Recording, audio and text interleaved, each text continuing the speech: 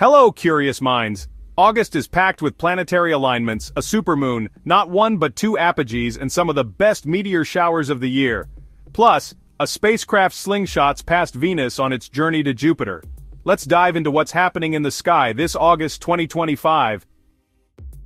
Let's kick things off with the moon, because August 2025 is lunar-packed. We start the month with a first quarter moon on August 1st, lighting up the evening sky with that classic half-moon shape. Remember, shadows along the lunar terminator highlight craters and mountains in awesome detail, so it's a perfect time to grab binoculars or a telescope. And here's a fun twist. That same day, the moon also reaches apogee, its farthest point from Earth. That means the moon will look just a little smaller in the sky, even as half of it is beautifully lit up. Then, on August 9th, we get a beautiful full moon, known as the sturgeon moon. This name comes from Native American traditions, especially among the Algonquin tribes, who knew this time of year as the best season to catch giant sturgeon in the Great Lakes. It's a moon tied to abundance, strength, and the height of summer.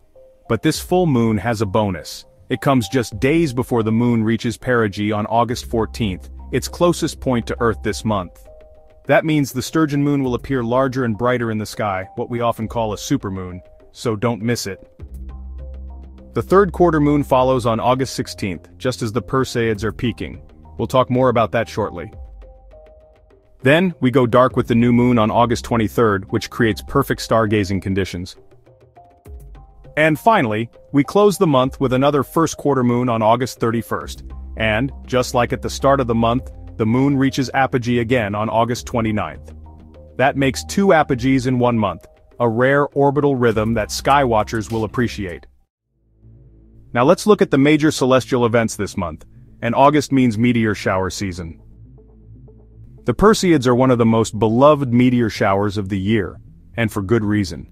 They peak during warm summer nights, they're known for producing bright, fast meteors, and under dark skies they can deliver up to 100 shooting stars per hour. This shower is caused by debris left behind by Comet Swift-Tuttle, which the Earth passes through every August. As these tiny comet particles burn up in our atmosphere, they create the dazzling streaks of light we call meteors. This year, the peak occurs on the night of August 11th into the early morning of the 12th, with meteors radiating from the constellation Perseus. You'll get the best views from the northern hemisphere, especially in the pre-dawn hours. But here's the catch. This year's Perseids are seriously moonlit. The full moon on August 9th means the moon will still be 91% illuminated during the peak, and that much moonlight can really wash out fainter meteors. To improve your chances, try to block the moon by hiding behind a building, a tree, or even a hill. Give your eyes time to adjust to the dark, and focus on the opposite side of the sky from the moon. Even with the light interference, the Perseids are still worth watching. You might not see the full 100 meteors per hour, but the brightest ones will still streak across the sky. Another lesser-known meteor shower also peaks this month, the Kappa Cygnids, active from August 3rd to 25th, with the peak around August 18th. This shower originates from the debris trail of a likely extinct or dormant comet, possibly Comet 1917 C1, Mellish, though its exact parent body is still debated. Some astronomers believe the Kappa Cygnids may be linked to multiple sources, making them a bit of a mystery in the meteor world.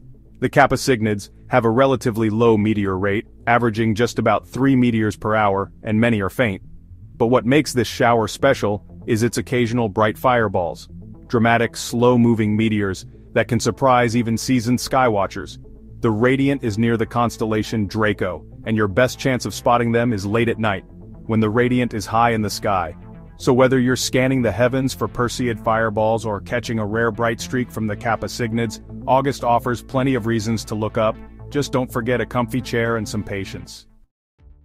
August isn't just about meteor showers, there's also a lot of planetary movement this month, with several conjunctions and close approaches that are well worth checking out. We start with a rare 6-planet alignment on August 11th visible in the early morning sky. Mercury, Jupiter, Venus, Uranus, Neptune, and Saturn will all line up across the sky. If you're up before sunrise, you'll be able to spot Mercury, Jupiter, Venus, and Saturn with the naked eye. For Uranus and Neptune, you'll need binoculars or a telescope. It's a great opportunity to see half the solar system in one sweep of the sky. The morning of August 12th is packed with action. First, Venus and Jupiter will be in a close conjunction, appearing less than 1 degree apart in the constellation Gemini. Catch this pairing just before dawn. They'll be bright and beautiful. At the same time, the moon passes near Saturn and Neptune in the constellation Pisces.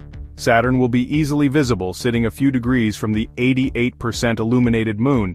Neptune will require a telescope, but if you've got one, it's a neat pairing to catch. On August 16th, a 46% lit moon will pass close to the Pleiades star cluster, also known as the Seven Sisters, in the constellation Taurus. You'll be able to see both with the naked eye, but binoculars will reveal a stunning field of stars surrounding the moon, a peaceful and beautiful sight in the early morning sky. Between August 19th and 21st, the thin crescent moon goes on a little planet-hopping tour. On August 19th, the 13% illuminated moon passes close to Jupiter in Gemini. On August 20th, it swings by Venus, a gorgeous sight in the dawn sky. And on August 21st, the ultra-thin 3% crescent moon gets close to Mercury, low on the eastern horizon in Cancer. This one's trickier to spot, but definitely worth trying.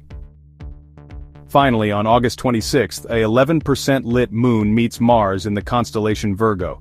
It's a nice reddish pairing, easily visible in the early morning sky with the naked eye or binoculars.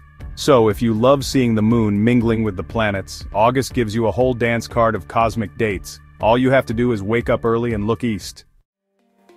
Before you head out, here are a few tips to help you get the best views. Know your moon phases. The new moon makes for perfect dark skies, especially for meteor showers. But around the full moon, its brightness will drown out faint objects, so plan accordingly. City lights can wash out all but the brightest stars and meteors. If you can, drive out to a darker area, or find a local dark sky park or rural spot. Give your eyes at least 20 minutes to adjust to the dark, and avoid looking at your phone. Use a red light flashlight if you need to check charts or settings. You don't need fancy gear. Some events, like meteor showers and planetary conjunctions, are best with just your eyes. But if you've got binoculars or a small telescope, take them along. They'll help with planets, the moon, or catching Uranus or Neptune. Don't forget the basics. Bring a blanket or reclining chair, dress for the cooler nighttime air, and maybe pack some snacks and warm drinks. Meteor watching takes patience, but it's also peaceful. Apps can help you find what's up, and where. Or just print a simple star map to guide your evening.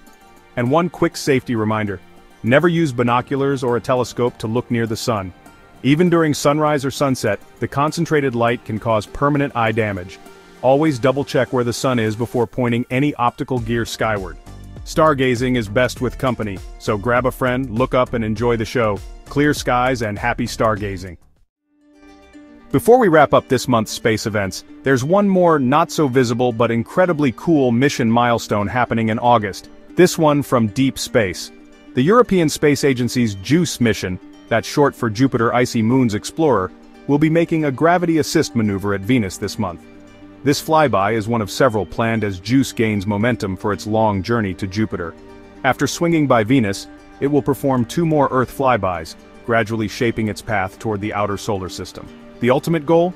To arrive at the Jupiter system by 2031, where JUICE will explore Ganymede, Callisto, and Europa, 3 of Jupiter's largest moons, all of which may have subsurface oceans and the potential ingredients for life. Unfortunately, we won't be able to see this flyby from Earth, but it's an exciting reminder that space exploration is constantly happening, even when we can't spot it in the sky. So while you're watching meteors and planets dance overhead, remember, there's also a robot hurtling through space, on its way to unlock the mysteries of Jupiter's icy moons. How cool is that? That wraps up everything happening in the sky this August, from meteor showers and moon phases to planetary pairings, and even a spacecraft slingshotting past Venus. Now we want to hear from you. What are you most excited to watch this month? The Perseids, the 6-planet alignment, or maybe you're following the JUICE mission? Let us know in the comments. And if you enjoyed this video, don't forget to like, subscribe, and tap the notification bell so you don't miss what's coming up next month in the sky. Thanks for watching. Until next time, keep looking up.